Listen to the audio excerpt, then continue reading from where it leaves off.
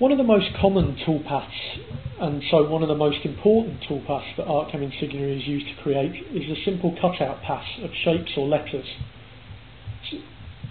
It's essential that you have good control over this type of toolpath because it's going to affect the part edge to reduce hand finishing, and also make sure you can hold the part in place on your machine if you're using a vacuum hold down or some other hold down system. We're going to take a few minutes to look at the options of control we have within Artcam Insignia to show you some of these within the program. First of all, we'll select it and go into the toolpath and create a simple cutout pass using a 6mm tool. If we look in the 3D, we can see it's taken 2 steps to do this cut because of the depth of cut we've got specified, the type of material we're using, and we can simulate that in order to see how that's going to look, and you can see that Artcam automatically cuts the inside first and then the outside, and it does that with any shapes where you have one inside the other completely automatically. So that would be a simple cutout pass on this shape. What are the problems with this pass at the moment? One of the problems I've got is the fact that I'm plunging right next to the part edge. This is bad in a number of ways. The first is, as I plunge downwards, my tool is very likely to vibrate and mark the edge of the part, being right on it. The second is that as I'm plunging vertically, I'm causing a lot of stress on my tool because it doesn't like to cut downwards, and that in turn is going to cause more vibration and potentially damage to the machine over the long run. Other problems I've got is I'm taking multiple passes, so it has the potential to leave a mark at each level that it cuts around the job, again due to the vibration of the tool, so it would be better if I could eliminate that as well. In addition to that, I have no way of holding this part in place, maybe other than my vacuum or some mash, and if that's not strong enough it's going to move apart, so I have no way of holding it in place either. So let's look at some ways we can actually address these issues. First of all, if we go back into the tooling, one thing that I can do is lead into the job instead of plunging vertically down next to it. So if we take this and add a lead to it, just make sure it's in the same place, we can see that that's going to plunge off the job, lead in and then go around and come off, so reducing the potential for a mark here, but it's still making a 90 degrees turn there. So what could be even better is to use circular leads, which will allow me to arc in, go around and arc off again, making sure that as I hit the job and leave the job I'm going in the direction of cut, which is again going to reduce the chance of making a mark here. Even more chance of reducing that mark is to take in overcut distance, which means it's going to come past its original entry point in order to give me the lead out. And so you can see there's a lot of options for how I want to lead in and out there. Now one of the downsides of this is I'm still plunging vertically downwards. If we look in the 2D view, we can see that, in the 3D view, sorry. So we're plunging vertically down, which is still putting a lot of stress on my tool. What I may want to do is actually add ramping moves in order to reduce this stress, so some of the downwards cut that's in the material is done with a ramp on it.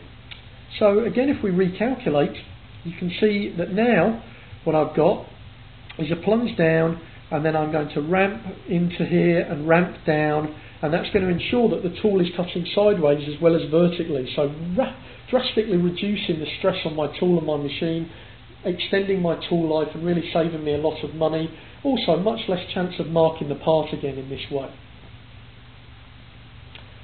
Taking those options off now, let's look at a couple of other things we can do with a toolpath. As I mentioned earlier, when taking multiple passes like this, there's a good chance of leaving a mark with this first toolpath as it goes around the part.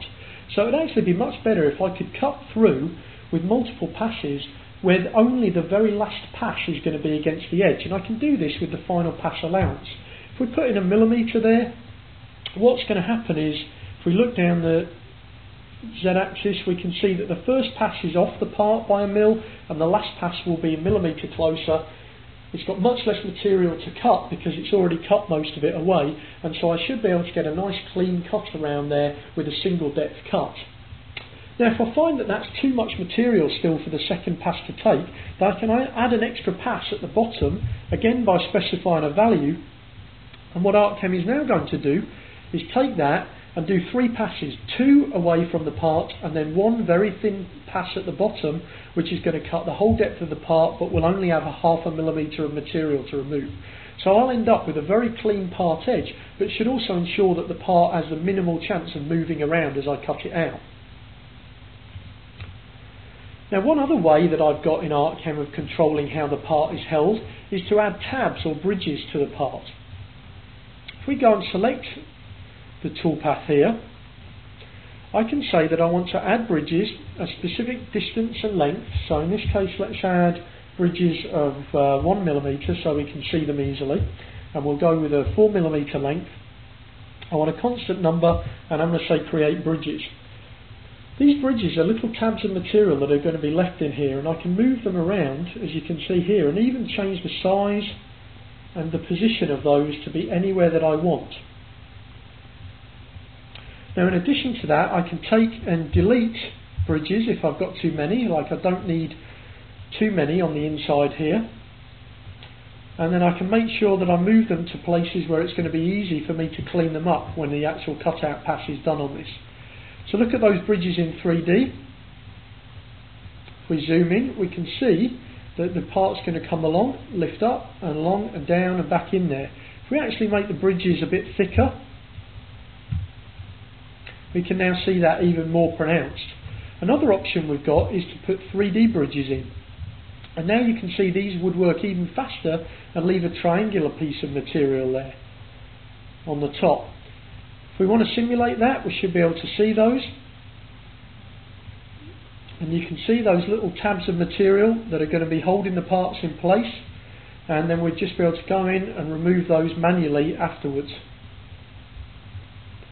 So a very, very powerful set of functions I've got in Insignia to control my cutout passes, even down to being able to add extra pieces of material to hold them in place.